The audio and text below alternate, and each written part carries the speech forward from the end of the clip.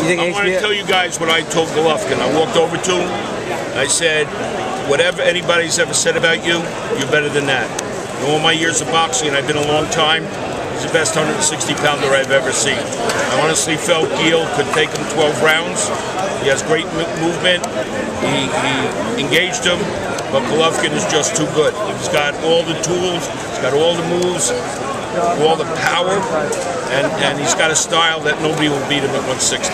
For sure. You ever seen a middleweight with that kind of power? No, he's the best 160. I've been boxing since 1970.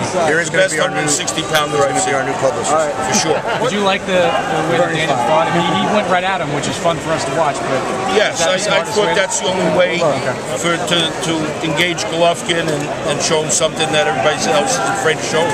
And I said that he might pay the price for that style. Of representing Daniel, when we went to Germany and won our first 2 world titles and been together since.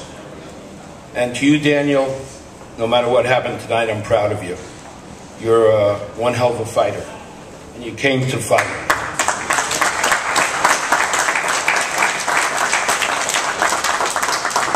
I really thought Daniel would take him to a decision. I thought that Daniel, being a volume puncher, would give Golovkin a lot of trouble. And as you saw, and I don't remember now, I'm blanked out myself, second or third round, when Daniel really moved as well as he could move, he started throwing combinations. And I'm not sure he didn't land one on Golovkin before Golovkin landed one on Daniel. But Daniel's a true champion, and he has nothing to be ashamed of. I'm telling you, I've been with enough fighters. I'm telling you, he's just a good guy, and a real good fighter, and probably right now the number 2 fighter at 160.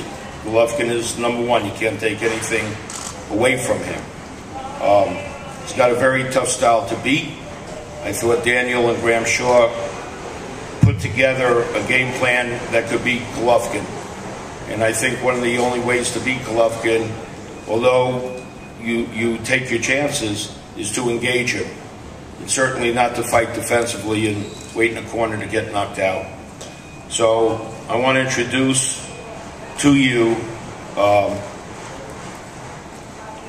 great person, much more important than being a great fighter, because your fighting career ends at some point, but you as a person continues throughout your life.